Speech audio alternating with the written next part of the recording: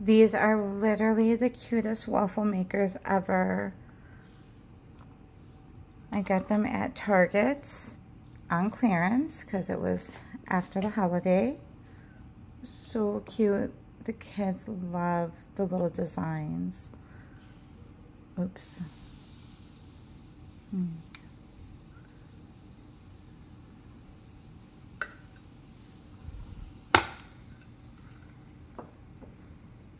I don't even care if I get the outer circular edge.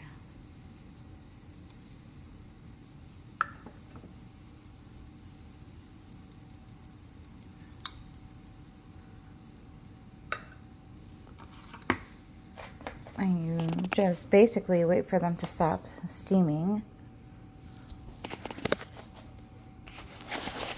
Sorry.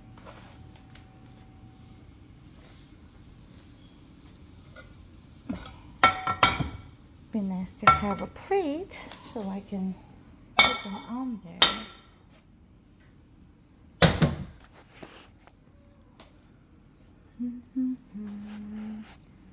And they only take like, I actually have no idea how long they take. But I usually wait till they stop steaming. Press on them a little bit.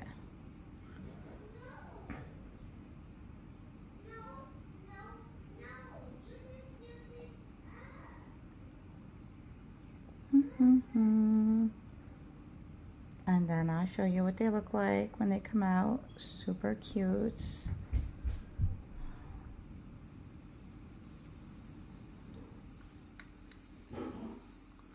all that steam that's coming out. That means that there's still moist in there. Even if the light turns off, if it's still steaming, I would leave them in there.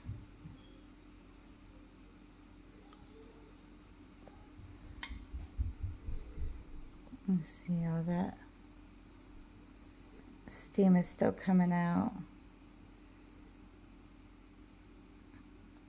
And you kind of have to be a little precise because if you do open them before the steaming stops, they will either just rip them apart inside of the waffle maker when you open it, or they'll be gooey inside.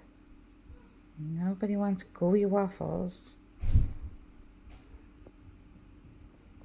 Okay, so the steaming is starting to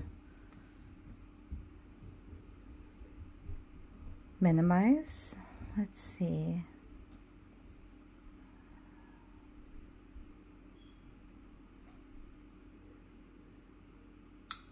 All right. I think we're ready to take a look at the green one.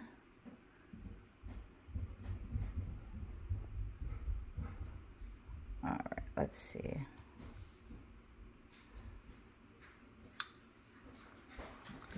And look how pretty. Oh.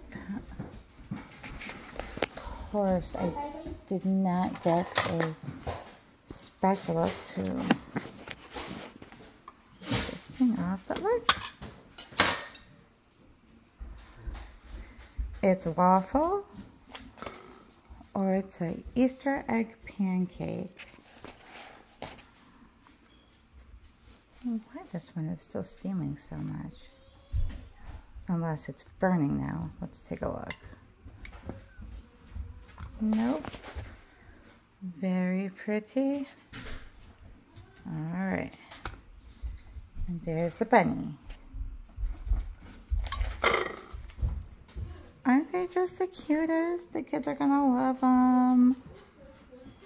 So cute. And I got these on clearance at Target.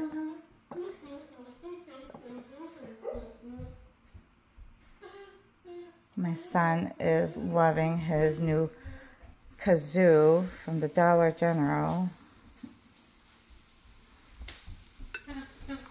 Open. I use